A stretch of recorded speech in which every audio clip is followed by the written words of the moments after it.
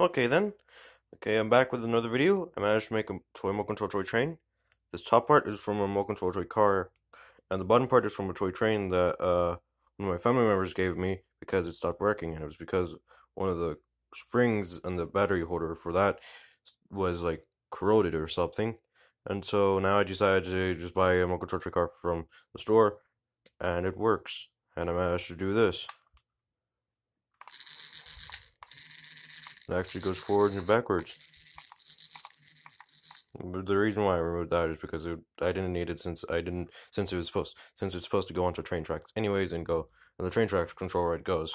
All I need to do is just make it go forward and backwards.